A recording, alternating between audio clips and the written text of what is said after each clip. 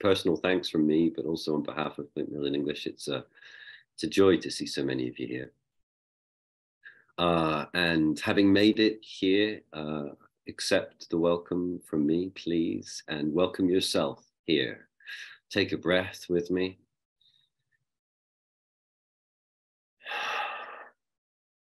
Feel the ground beneath your feet. Thank you for complimenting the decoration behind me. I brought this tree in celebration of the production that I'm making at the moment. My house is filled with actors that are involved in it. I'll tell you about the production later. As Will said, I'm an actor and a theatre producer, and whenever I start a session with actors or children or students or members of the public, whatever session it is, I always start with a check-in. So I invite you all now to put a word into the chat box here, a word to describe your year, a word to describe your 2022, a word to describe how you're feeling today, turbulent, productive, wonderful, great words, challenging, those came up this morning, low, overflowing, surprising, hectic, awesome, exhausted, tired, busy. Keep them coming, please. Stable, a bit drunk. Good. Well, you know, everything in moderation. Busy, busy, busy. Lots of busy bees. Thank you. Keep them coming in if you'd like to check in to describe your year in a word. In this, the next 25 minutes, I'm going to share with you some of my experiences and some of my reflections of a life in pursuit of the arts, a life in pursuit of connection, a life in pursuit of communication, and how kindness, grateful, love that one, how kindness and gratitude in all their expressions can be nurtured and nourished through radical innovation and the wide open blue sky imaginative invitation of creativity. Now, as Will said, as I just said, I am an actor, I am an author, I am a producer of theatre, I make theatre happen, often, more increasingly, in communities around the world. And mostly, but not always, I am writing or acting or producing Shakespeare theatre, or Shakespeare books, or Shakespeare parts. But I must come clean from the get-go. I left school hating Shakespeare.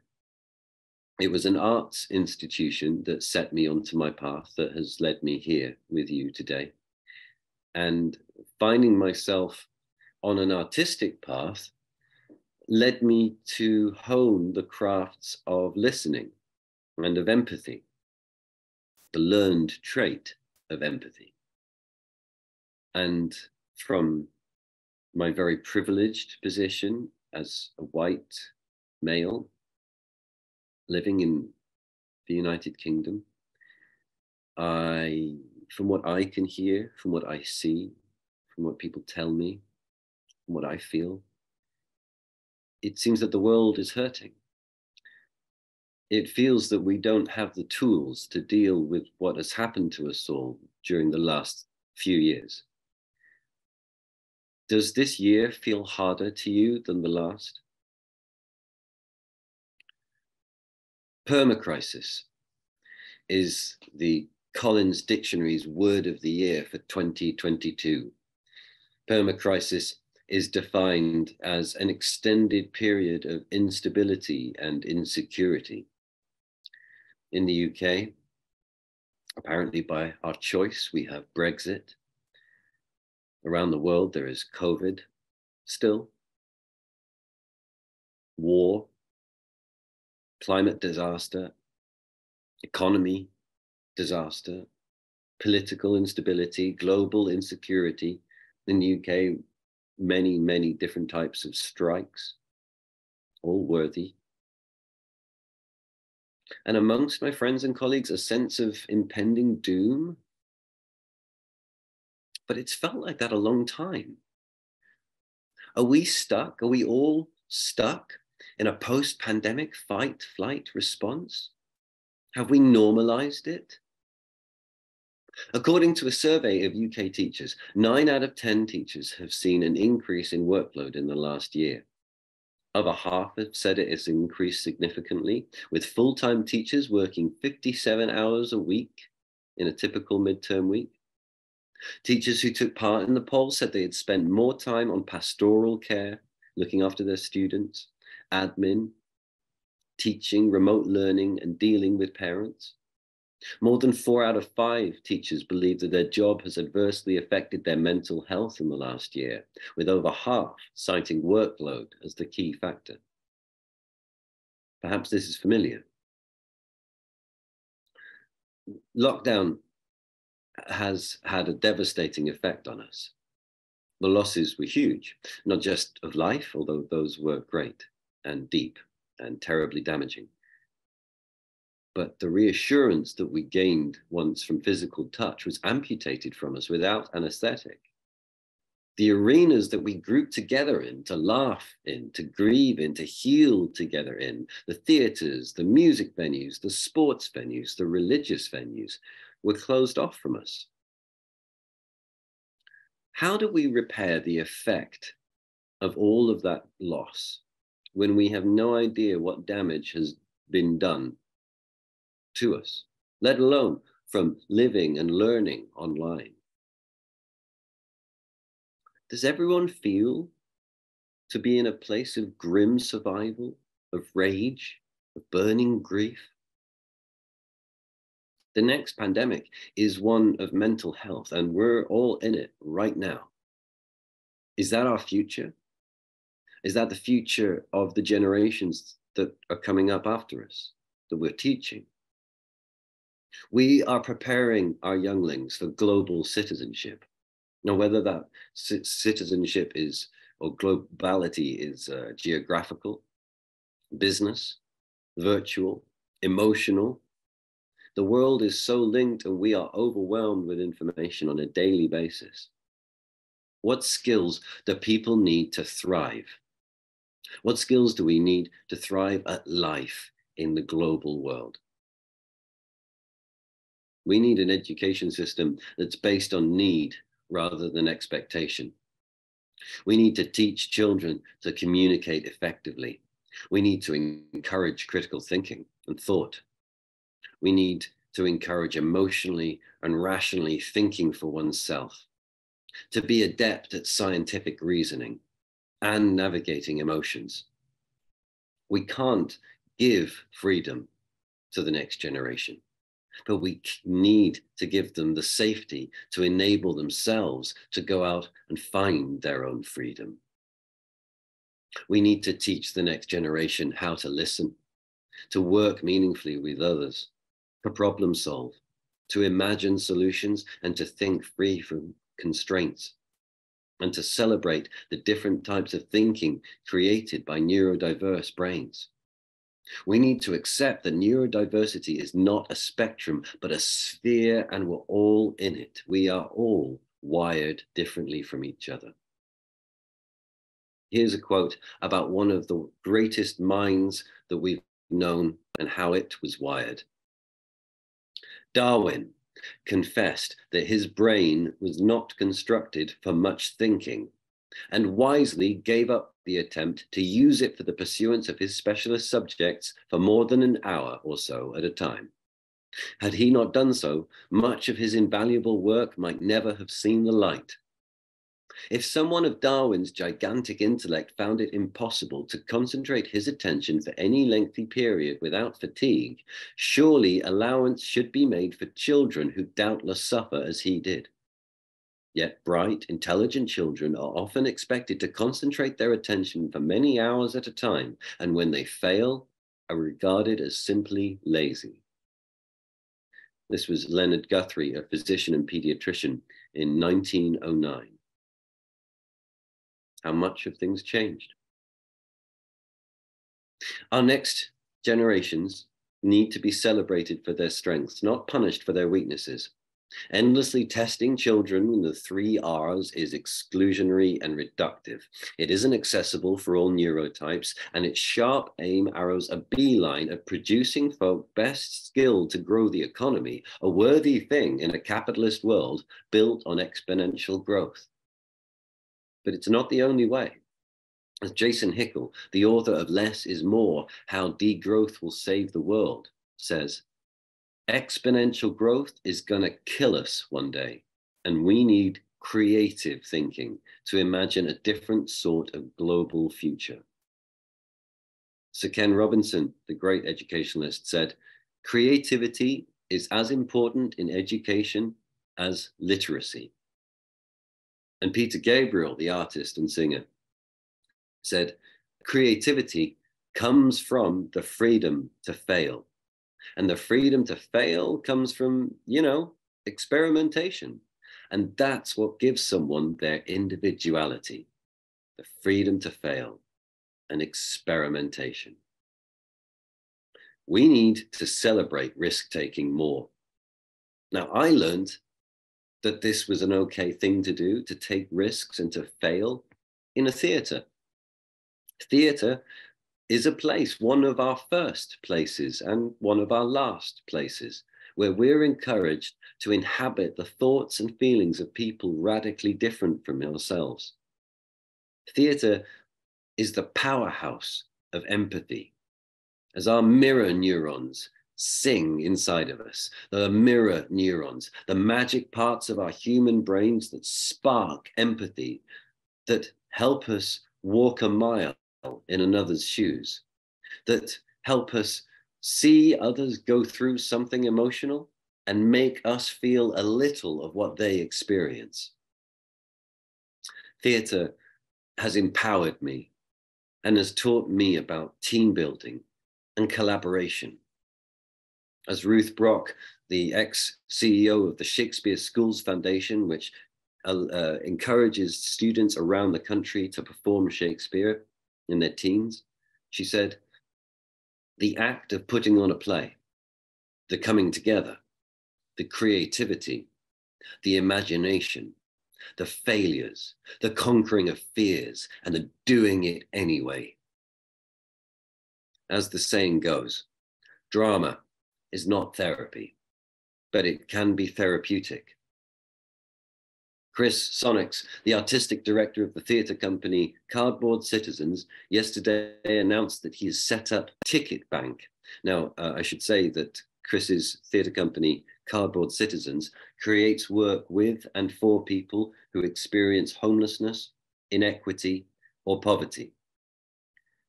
Ticket Bank, the institution that he set up yesterday, gives unsold theatre, music, comedy, and dance tickets to people struggling with the cost of living.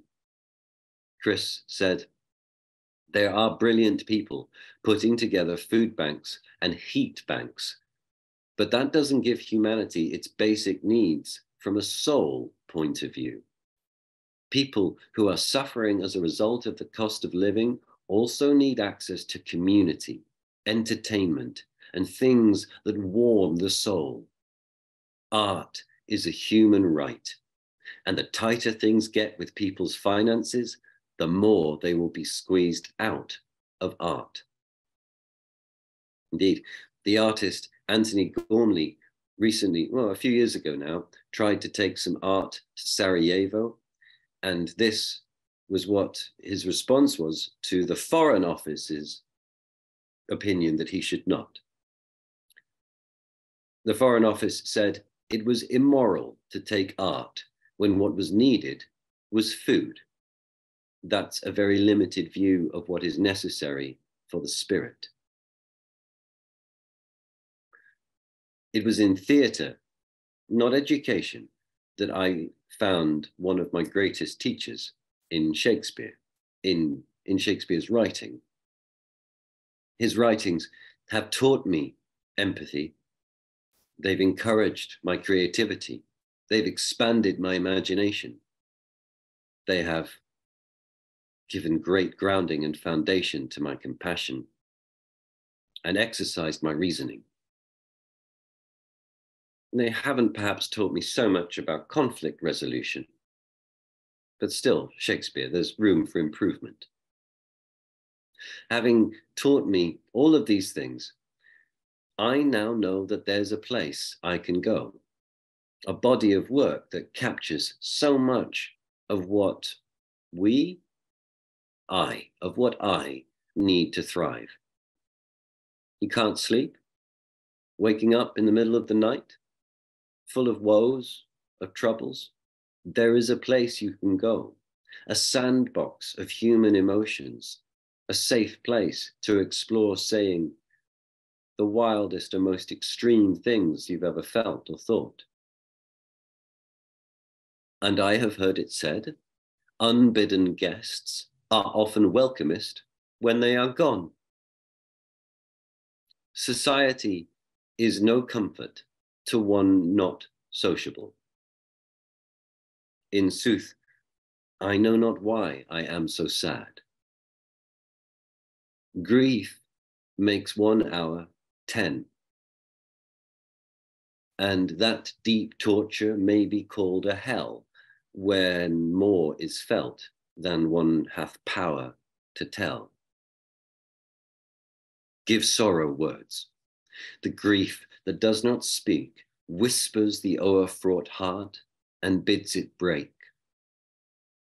My tongue will tell the anger of my heart, or else my heart, concealing it, will break. For gnarling sorrow hath less power to bite the man that mocks at it and sets it light. Our remedies oft in ourselves do lie, which we ascribe to heaven. In nature, there's no blemish but the mind. None can be called deformed, but the unkind. 'Tis in ourselves that we are thus or thus. Our bodies are our gardens, to the which our wills are gardeners. Self-love is not so vile a sin as self-neglecting. The worst is not, so long as we can say, this is the worst. The miserable have no other medicine but only hope. The web of our life is of a mingled yarn, good and ill together. Yes, yes, Shakespeare, I have felt like this. Shakespeare makes me feel seen. Theatre made me feel open to the idea of therapy and meditation and mindfulness. Therapy helped me heal my griefs that I'd been carrying. Therapy made me ready for the deeper lessons Shakespeare teaches. You all, I'm sure, have heard the phrase, tell me and I forget, teach me and I remember, involve me and I learn. I slightly prefer the 3rd century Confucian philosopher Sun Tzu's version. Having heard of it is not as good as having seen it. Having seen it is not as good as knowing it. Knowing it is not as good as putting it into practice. That, for me, is a call, not just to theatre, not just to creativity, but to artistic expression, which can so often be the gateway to the healing act of compassion and to the learned trait of empathy, to kindness, in other words.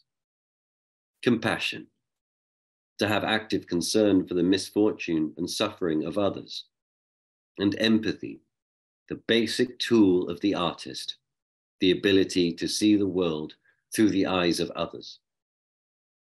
Barack Obama once said, it's the power of empathy, not as an end-all, a be-all, because even after you've listened to somebody or seen them, they still have a concrete problem. They've lost their house. They've lost their job. But what this form of story sharing and empathy and listening does is it creates the conditions around which we can then have a meaningful conversation and sort through our differences and our challenges and arrive at better decisions because we've been able to hear everybody. Everybody feels heard, so that even if a decision's made that they don't completely agree with, then at least they feel like, okay, I was a part of this. This wasn't just dumped on me. Empathy and compassion are the building blocks of community and global citizenship. The arts are an excellent means to express yourself, to process your feelings, and to give space, a safe space, for others to express themselves and to process their own feelings. Speaking, writing, painting, sculpting, dance, music, whatever art form resonates. Art invites us to use our life experiences, to combine them with our imagination, and to form on the page the words, or the ink, or the palette, or the clay, or the form, or the musical notes. The act of channeling your view through artistic expression is one of inherent generosity. It's a sharing of vulnerability. And vulnerability is our first universal language through which we can channel our view into a visceral experience, into a physical experience, into an aural experience. The Ukrainian artist Alexei Sai said, "My goal is to terrify people, to show that the war is total, to show that it's fucking serious. It's too scary for news, but for art, it's possible. It's not propaganda. It's not the stuff I want to do. It's the stuff I need to do. It is practical and useful, and people change their minds about the war. It worked." I'm practicing kindness through art today. I have moved to a town in North Wales where there's not been theatre. And as a theatre practitioner, that could be an obstacle to living here. But I've decided to turn that obstacle into an opportunity. And I found some help to make a theatre production of Charles Dickens, not Shakespeare, Charles Dickens, A Christmas Carol happened this week. We performed for the first time last night. We'll perform again twice today, twice tomorrow, twice on Saturday, and again on Sunday in 3 communities in North Wales. And everything is entirely free, free for all who want to come. An opportunity for coming together, for laughing together, for crying together, for raising a glass together because we've managed to make sure that everyone gets a nice warm hot drink and something to eat at the same time,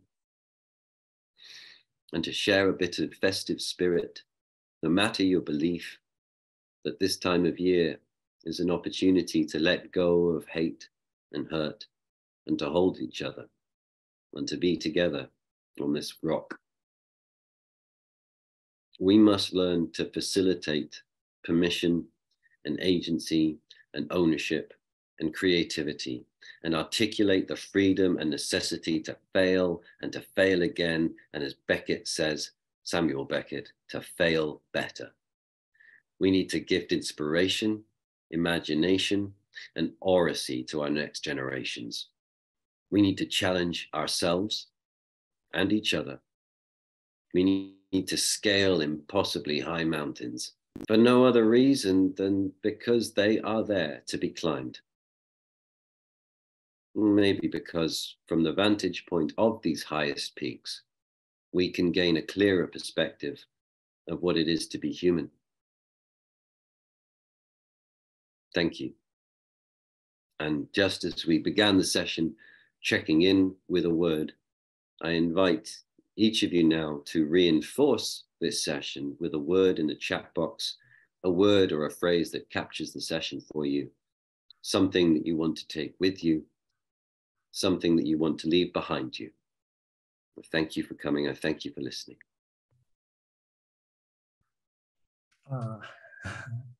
I don't know how you do it, Ben, but every time you manage to move me again. I'm going to repeat what I did this morning already, which is that I'm going to remove the silly paraphernalia for a moment in honor of what we've heard, because I think it's too serious and too profound, really. To do anything but. And as was the case in the morning, I'm just looking at the numerous notes I've taken, and to do something different from what I did in the morning. The quote that I think stood out for me massively this time around is the one from Peter Gabriel, where you said that creativity comes from the freedom to fail. And I think it's, again, as we talked about it in the morning already, it's such a beautiful thought that invites instant parallels with education. Yeah, learning comes from freedom to fail. It's so important to remember that, and not just in the time of holiday celebration, but when everyday reality kicks back in, and we somehow need to continue to relate to these people. I think this is super important. And another thing that again, it just stood out in my notes so much was this idea of doing something anyway, doing something when the initial spirit of enthusiasm is long gone, right? And you continue doing it because you feel that this is something of value. And you've reminded me of something that my Polish colleagues will instantly recognize. The late poet Młynarski, a wonderful poet. He produced, in the time of solidarity, in the time of Poland rising again from communist oppression, he came out with this incredible poem in which the final lines, or the key lines in Polish were "Róbmy swoje," let's just do our own thing. And if we do, then a few tiny details might survive. And the tiny details that he mentioned were culture, art, and freedom of speech. And I thought, in your honor, I did a very an amateurish and probably embarrassing paraphrase of that. And the paraphrase in your honor is a few tiny details might still survive: art, culture, and the will to thrive. Oh, and I that's just, beautiful. And I just, I mean, this is a way to say thank you from us all for sharing what you've shared with us in the morning and in the afternoon today. So have a wonderful holiday season, you and your loved ones, and we do hope we see you a lot in 2023 on many occasions. Much love to you all, Grzegorz, and to your family, and to Will and Louise and everyone out there. Peace and goodwill to all. Merry Christmas.